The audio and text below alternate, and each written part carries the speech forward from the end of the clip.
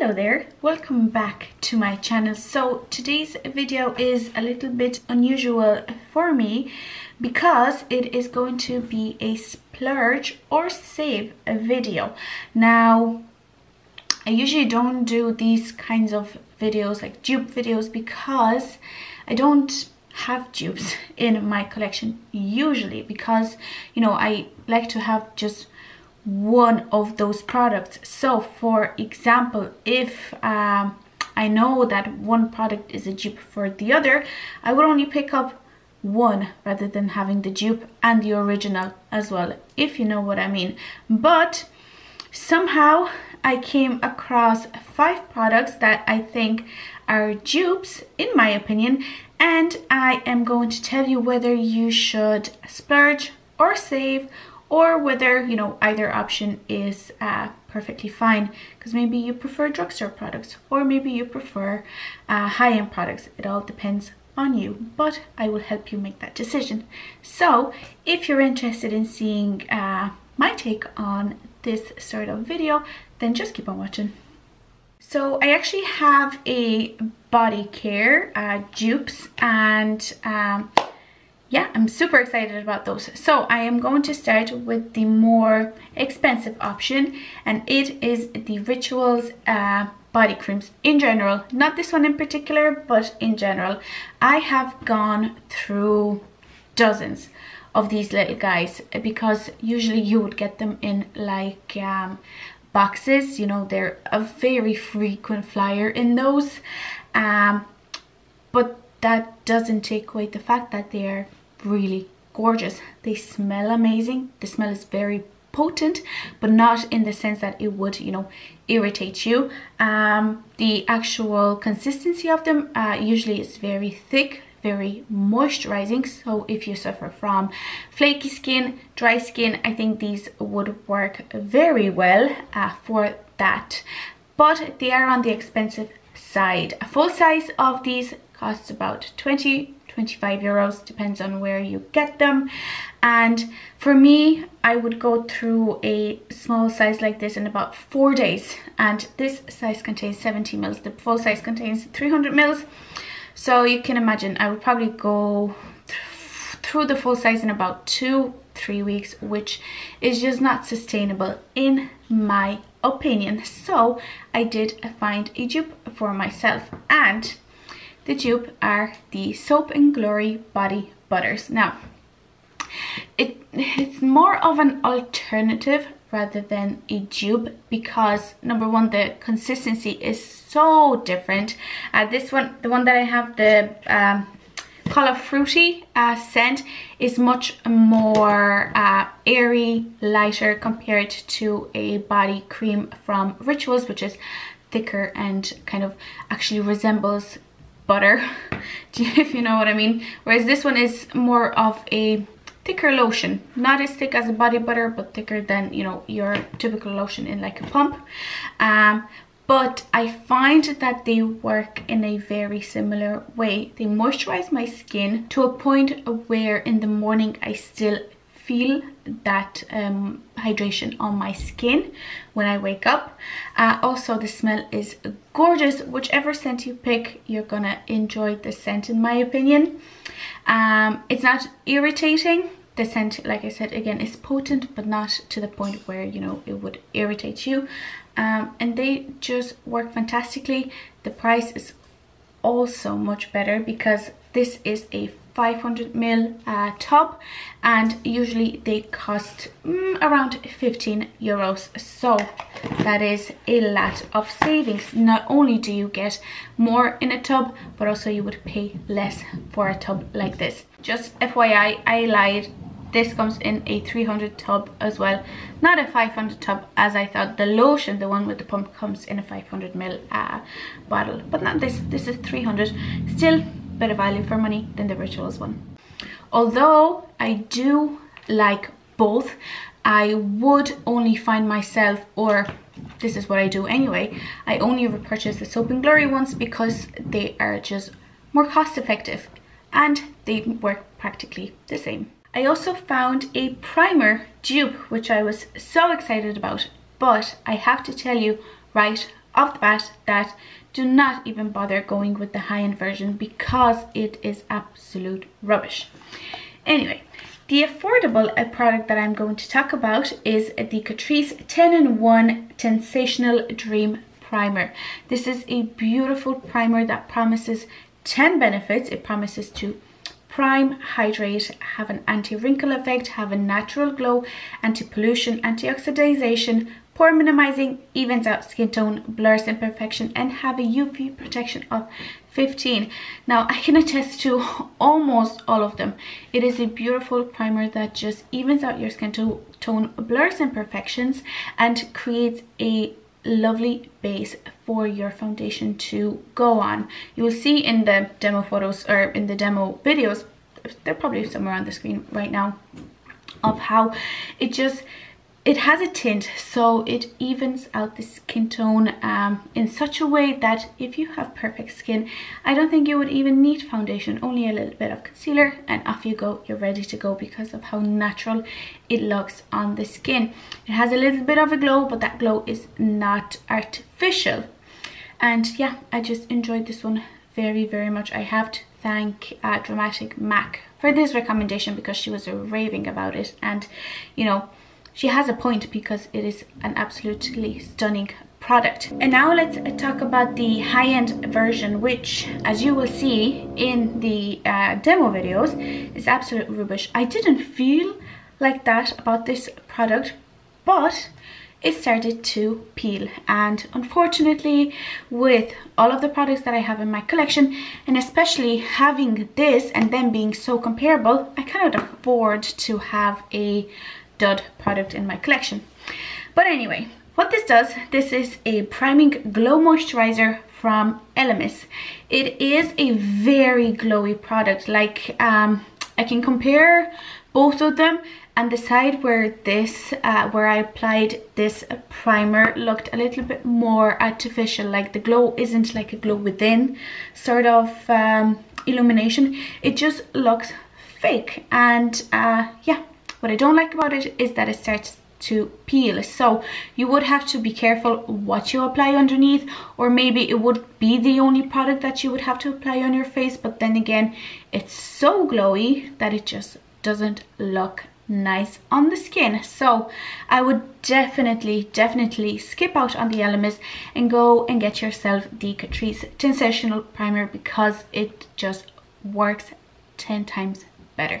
Okay guys, I found concealer dupes. So the affordable product comes from Lacura. So this is the Aldi house brand. This is the Lacura Take Cover Concealer. This is supposed to be a dupe for the Tarte Shape Tape. Now I cannot attest to that because I haven't ever tried the Tarte Shape Tape, but by the looks of it, even from the packaging, I would say, you know, it is. It has a large doe foot applicator. It does come in 3 shades. Unfortunately, comes in light, medium, and deep. I have the light shade. This one is way too light for me at the moment with the tan that I'm having. So I probably would have gotten away with a medium, but this is not available at the moment in Aldi's anymore. So what this does is this covers your any dark circles, any spots that you would have with very minimal product. So what I do is I apply a line here and maybe a little line here, and then I blend it out with my sponge.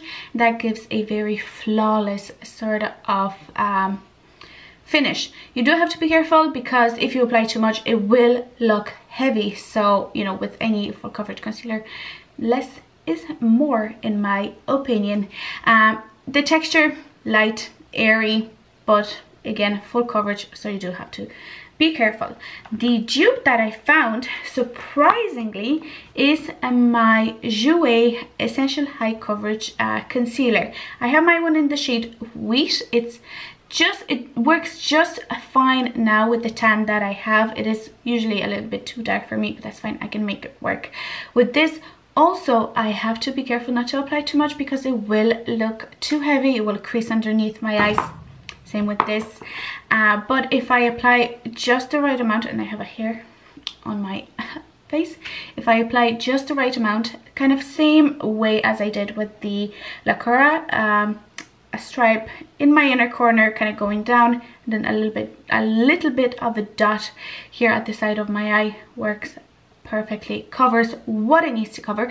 The consistency of this one is a little bit different because it's a little bit more whipped, a little bit more heavier, but when you blend it out, the differences are almost not noticeable.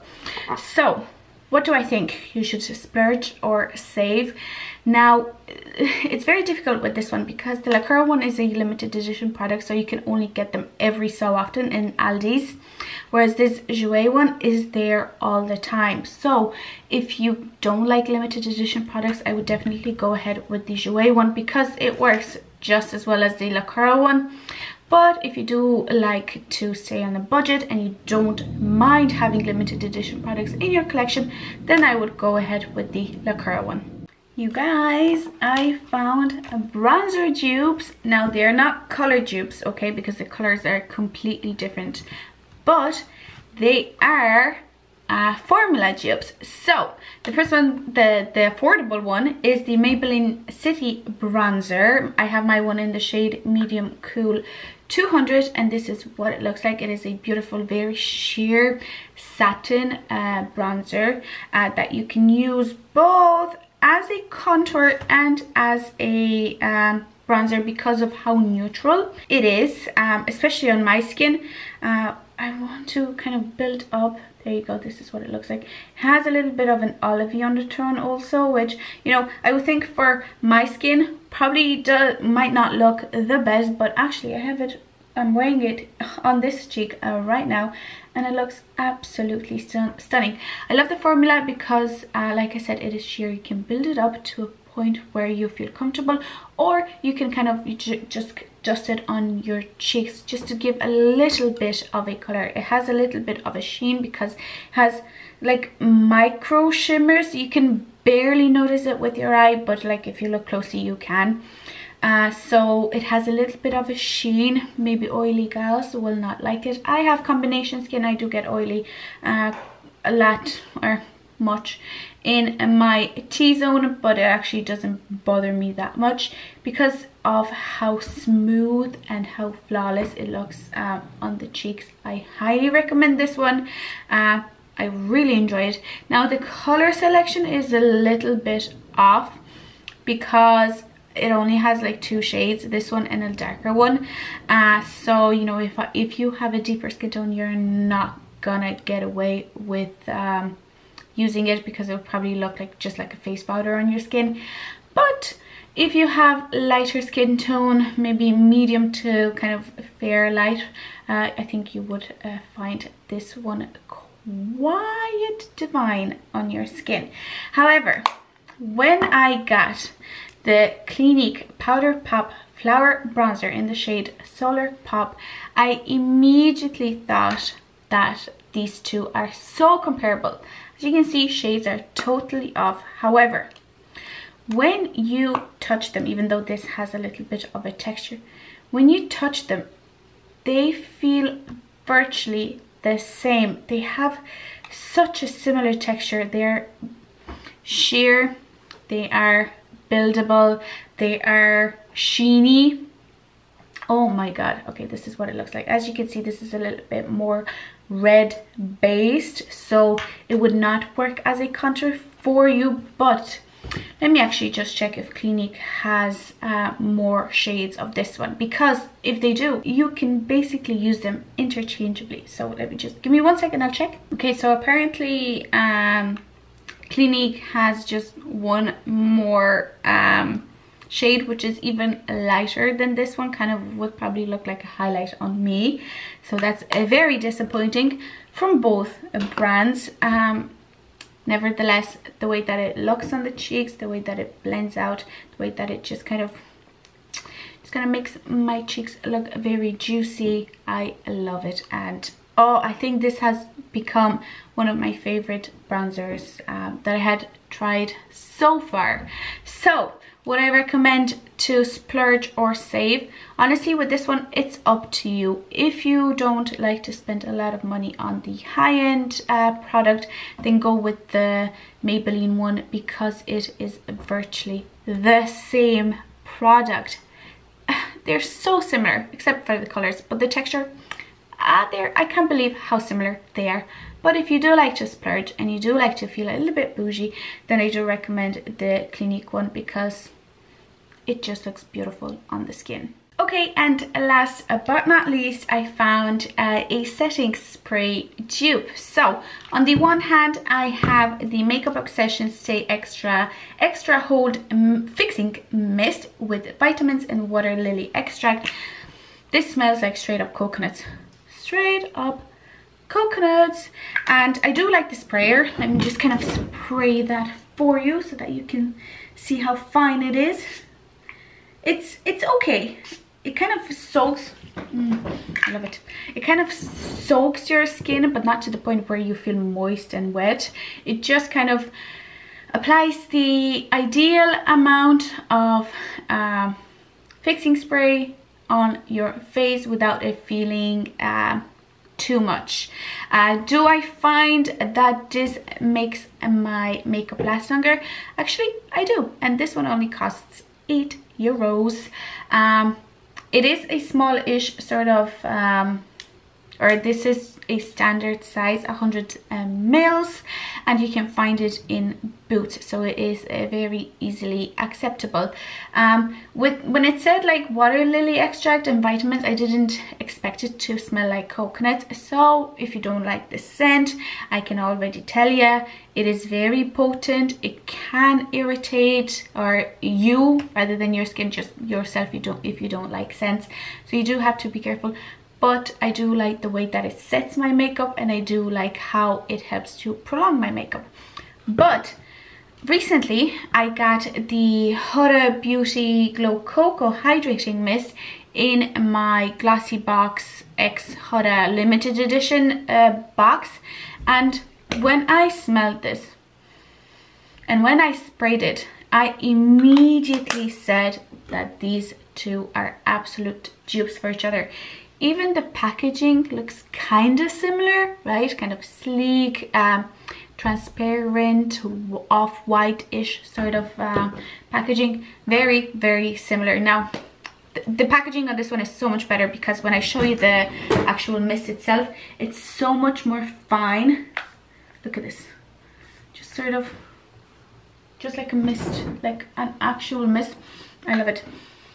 It also smells like coconuts, but doesn't smell as strongly as this one. So if you do not like too much scents in your makeup, then I would definitely go with the Huda Beauty one. It does prolong your makeup, but it also sort of helps the makeup on your skin to melt in better. It says hydrating. I don't find it super hydrating, where, you know, I have combination skin, so, you know, things like that honestly kind of probably would make my skin more oily, but I don't find that it does. It's just a really good basic sort of setting spray. Now, what do I think? Should you go with this one or should you go with the Huda one? Honestly, for myself, I would probably stick with the Makeup Obsession one, because it is so much cheaper. It is so much more like it's more accessible. And yeah, I don't see an awful lot of difference between the two of them. But if you don't like too much scents on your skin, then maybe the Huda Beauty might be the one for you. For myself, I will only stick with the Makeup Obsession one. I will use the Huda one, but I don't think I would repurchase this one. I would definitely repurchase the Makeup Obsession one. So that actually completes today's video. I showed you 5 dupes, 5 kind of splurge or save sort of option alternatives, whatever you want to call it. Now I want to hear from you if you have found any dupes, any alternatives recently, and please let me know in the comments down below, because I would love to check them out myself. So if you enjoyed this video, please don't forget to give this video a like, and also don't forget to subscribe to my channel for more videos like this. But yeah, thank you very much, and I will see you in the next one. Bye. Mwah.